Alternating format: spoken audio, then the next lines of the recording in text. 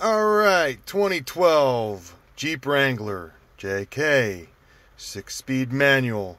Trying to get the gear shift knob off. And as you can see, all the videos I've watched, it doesn't just pull off.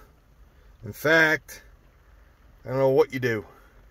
But there's the fun part of it. I'll let you know if I ever get this the hell off. Thanks for all your videos that don't fucking work. So, here is your best bet when trying to replace the shifter knob on a 2012 Jeep Wrangler JK manual transmission. Do not try to pull it out because it will not pull out.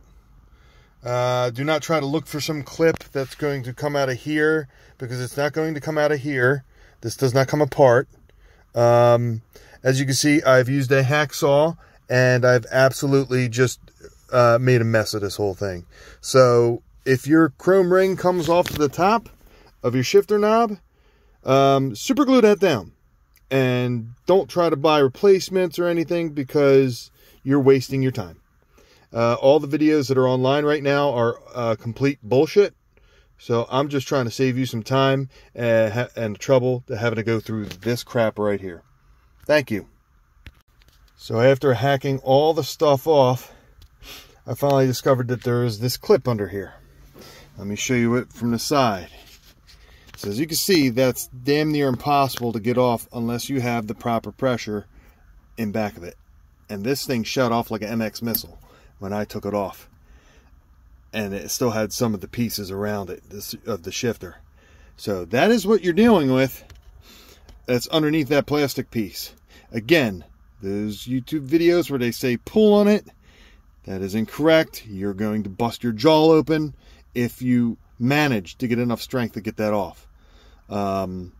Again, cutting it off was the only way I could figure out how to do it. You could not do it from the top.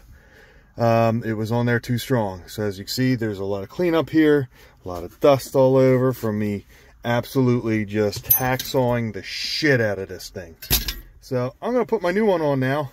I hope no one else runs into the problems I ran into. Again, if this chrome ring comes off, super glue that bitch down. Don't even waste the $14, $15 on Amazon that it takes to get a new one. Which this was $14, $15, and I was wondering even how to put it on. I'm not even going to put this on this video because I'm going to be too pissed off. After wasting most of an afternoon looking on YouTube for videos for this. So, Quadratech, who I deal with, shout out to Quadratech down there somewhere. It's dirty, I know.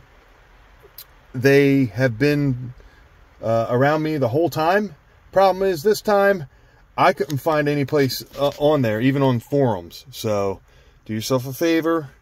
Don't go through all the trouble like I have and hack up your shit. I hope you guys are well.